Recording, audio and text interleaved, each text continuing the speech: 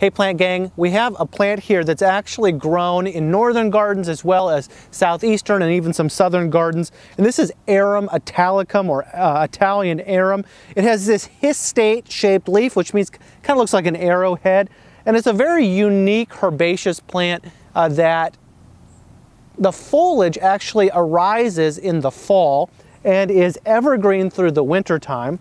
And then in the spring, it'll put on a spath and spadix type bloom, maybe like the houseplant peace lily if you're familiar with that, or jack in the pulpit if you're familiar with that. And then you're left, after it blooms, it actually puts on a wonderful seed stalk that's up about this this high. It kind of looks like a cherry bomb pop covered in seeds. It's a beautiful, typically reddish or orange seed stalk. You can plant those seeds if you want to, but sometimes they take up to a year to germinate, so it's kind of the long road. But another way that you can spread this plant around if you really like it is division in the fall, and that's actually the best time to divide this is in the fall.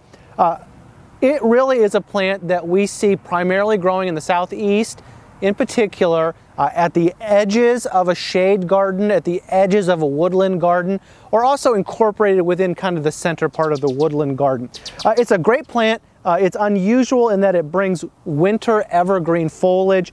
Cultivars are varying and broad, but one of the main things that you're going to look for in the cultivars is the different leaf patterns, the modeling on the leaves. And so you might look out and seek out different cultivars that have maybe more silver or different modeling in the leaves that can make that cultivar very interesting in your shade garden. So as we look a little bit closer with this plant, it is a plant that is stemless. It is more of a woodland plant, one that you would see in the shade garden once again. This is native to Western Europe, hardy from zones 5 through 9, gets about 1 to 2 foot tall. Maybe with the bloom you might reach 2 foot tall, but maybe I would even say 1 foot to 1.5 feet high and wide. It can be divided in the fall. The bloom is kind of a creamy white spath and spadix. Really does again prefer partial shade. Really medium moisture requirements. I see it grown quite a bit under large trees, which makes it maybe more adaptable to a variety of places in the shade garden.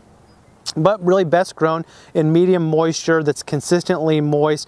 Likes a rich soil and really does thrive in those situations.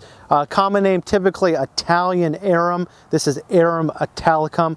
A great plant again for the home landscape in particular in a shady situation. No serious insects or disease problems. And one thing you need to know that is the foliage goes dormant in the summer. So this would be a good plant to plant in areas where you would maybe have shade annuals as well that can take up that spot during the summertime. Here is a landscape tip. Best in woodland gardens and shade border areas.